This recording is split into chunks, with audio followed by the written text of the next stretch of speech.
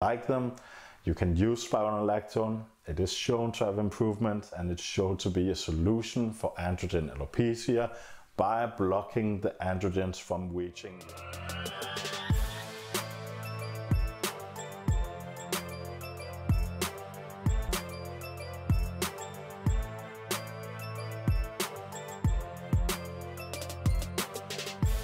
So, spironolactone, also sold under the brand name Androgen, among many others, is used to treat water retention due to usually heart, liver or kidney failure.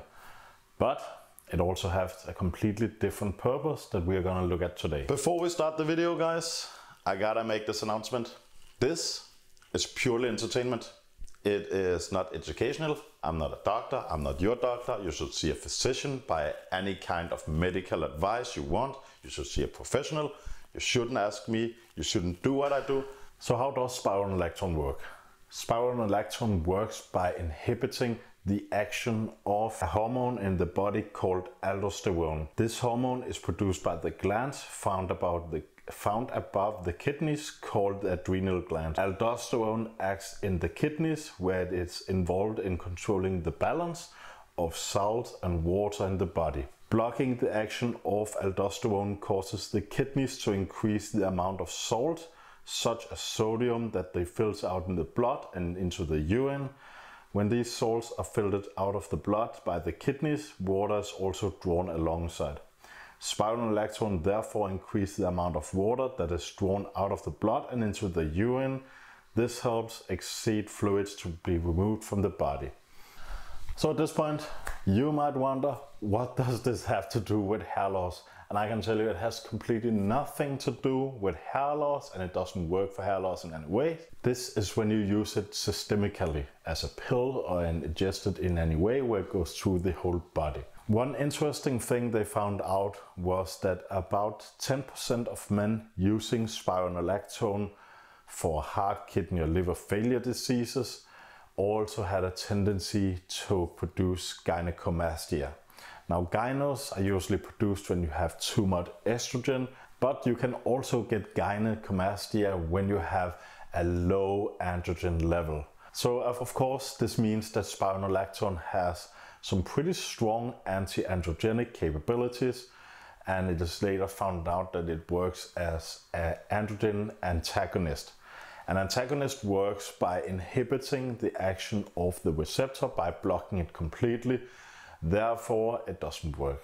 This is the same way that RU58841 works, also the same way that CB0301 works.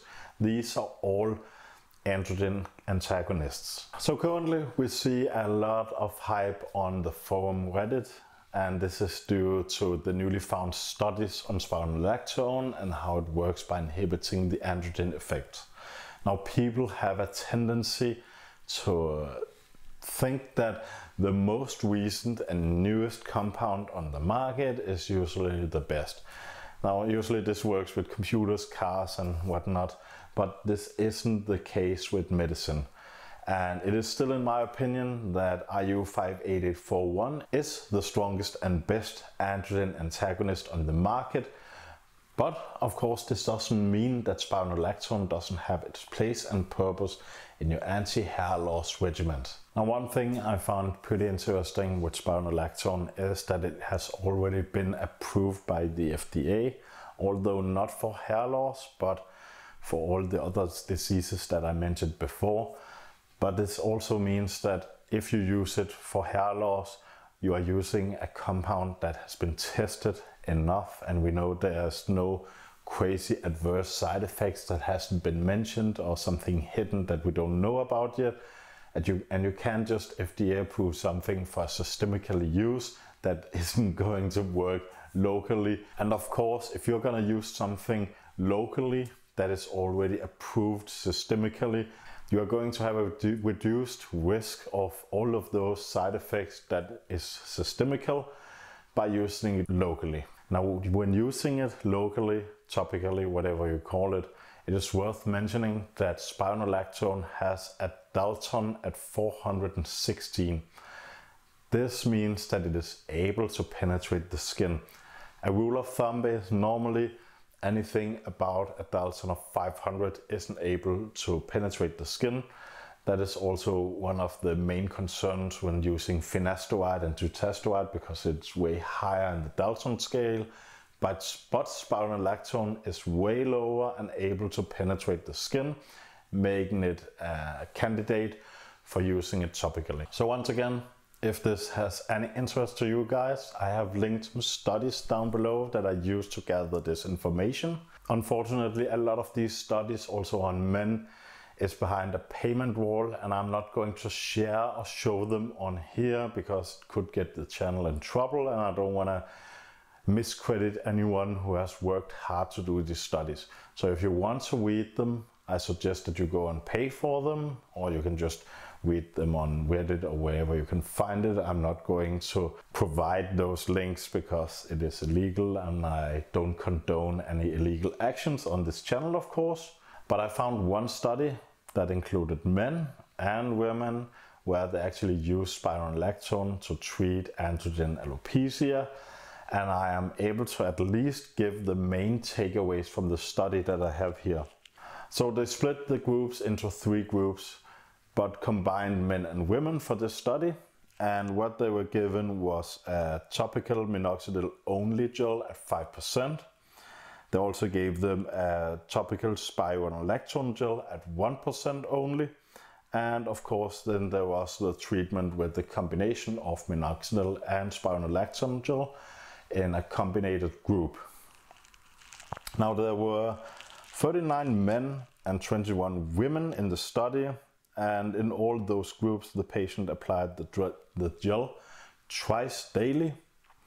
And after 12 months the results were that the minoxidil group, only 19% had some improvement. Now in the spironolactone group, only 80% had some improvements from this, but in the minoxidil and spironolactone group, 100% showed improvement. Subjects with at least some growth were classified as improved, which is a bit concerning. To further assess the improvement, researchers broke them down into several other groups. And these groups range from poor, fair, good, excellent, and complete improvement. Now they don't specify what the criteria for these groups are. Also one of my concerns with the study. And once again, subjects were not broken up into groups of men and female, they were just combined.